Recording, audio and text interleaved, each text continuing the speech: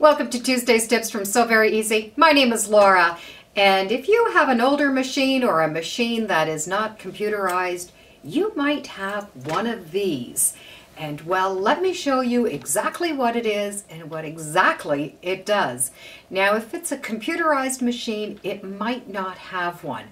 However, take a look, because once you see what it is, you will want to use it. What these little pieces are seam guides. And this is the older one that went with this machine, and this is a newer one from a machine that is not computerized. In your machine bed, you will find that you will have one or two holes, and a lot of time they look like they're oil holes. There is one with little threads in it, and it can also be an oil hole, so it might have a dual purpose. And this will actually sit on top. This large screw will screw into the hole, and this becomes a guide for your fabric.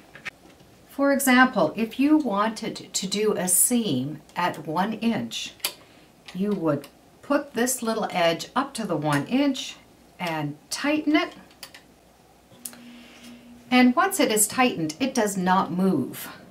So when you put your fabric along here, it will keep your 1 inch measurement, or any measurement that you put. Now, the newer machines come with a foot that has a lot of measurements on it. But if you have a measurement that is past this, this is where this is going to come in handy. So the maximum this is going to do is just under 1.5 inches. And you would be thinking, well, I would never do a seam 1.5 inches. And that's right, a lot of times we don't. However, we do pleats and darts, and that's when that will come in handy. So if this is the width that I want the dart, and don't forget this would be double, then I'm able just to sew down.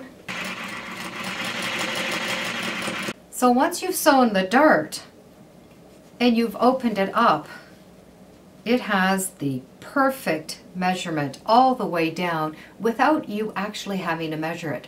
So you can go and do a whole series of darts or pleats.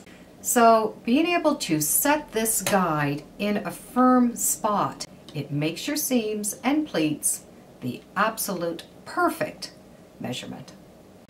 So dig through your sewing accessory box and see if you have one of these, because if you do and you can put it on your machine, it can be a time saver, and you might find a lot of other uses for it now that you know exactly what it is. Thank you for joining me today on So Very Easy. Feel free to subscribe, and as always, come on back and let's see what we're sewing next time in the sewing room.